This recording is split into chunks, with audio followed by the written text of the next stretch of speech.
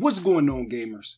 Welcome back to the channel. In today's MLB The Show 21 video, today we're going to be going over every stub method you should be utilizing to get thousands and thousands of stubs over and over again. If you enjoy this type of content, drop a like on the video. Don't be a hater your whole life. Hit that red subscribe button down below and turn your channel notifications on. Shout out to the MVPs and the MVP elites.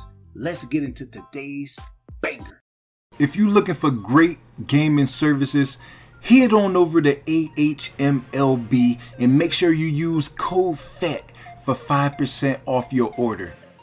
If you look at the left hand corner, you can see my stub count. I've had over 1 million stubs for the past month to month and a half, and I'm going to give you techniques that you need to be utilizing to make sure that you are getting thousands and thousands of stubs every few hours, every couple days, and every roster update. So tip number 1 is going to be the marketplace. I like to go 84 overalls and live series, okay? So you can see right now, I already gave y'all a video on the investments that y'all should be able to make. If you got all these while they were low, you should be ready to cash out in the next 4 to 5 days. As you can see, Kendall Graveman is up to 46.85. You were able to buy this card for 2,200 to 2,500 stubs. That's over a 2,000 profit after they take taxes off.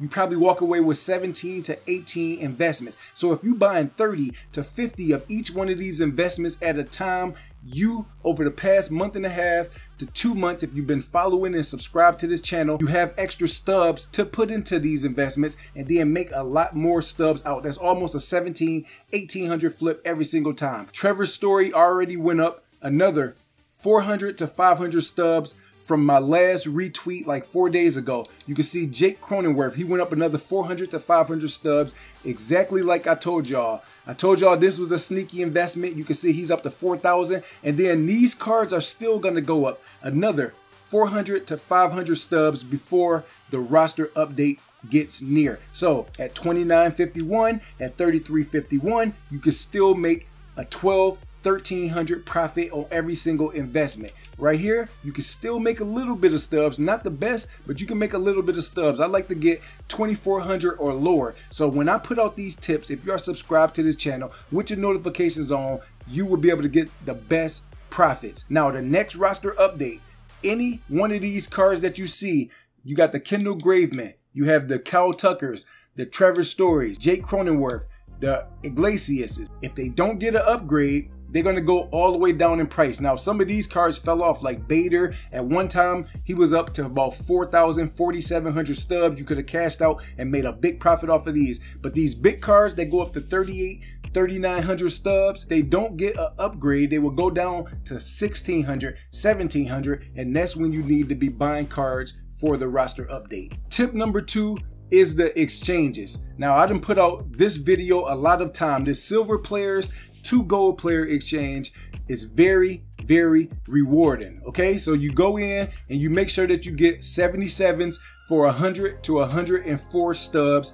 You put 7 of them in, and then you're gonna need 175 overall. You're gonna be putting into each and every pack about 808 or lower stubs, okay, depending on how good of a snipe or how good of a price you get them for. Closer to the roster update, when you got 7 to 10 different cards at 3,800 to 4,700 stubs, you are automatically pulling out a 200 stub profit because every gold quick sells for 1,000 stubs. You have a chance at putting in 800 stubs and pulling out some of them higher overall cards that go for 37, 3,800. That right there is about a 3,000 profit. If you get the 42 to 4,500 stubs, that is a lot of stubs. So think about it. If you got 40 to 50 packs and you hit on 8 or 9 different cards, then you automatically got the 1,000 quick sales on all the rest of them. You can walk away easily with 60,000 to 150,000 stubs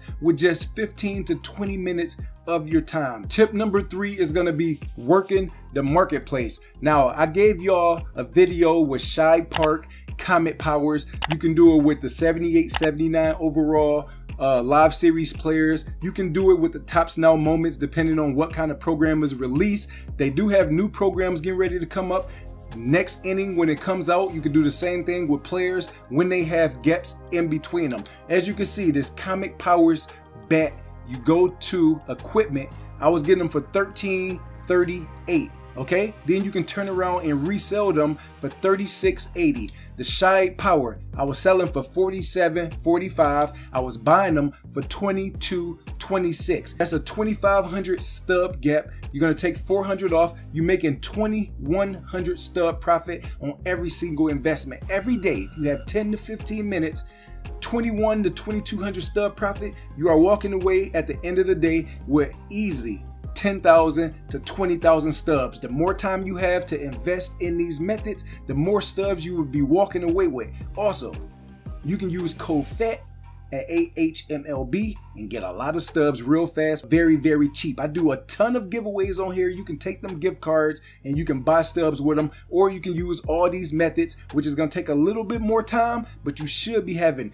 hundreds and thousands of stubs every single time. If y'all rocking with me, you know I got y'all. Drop a like on the video, hit that red subscribe button. A lot of giveaways on the way. We got a PlayStation card, we got an Xbox card. Y'all know how we rock. Let's get it.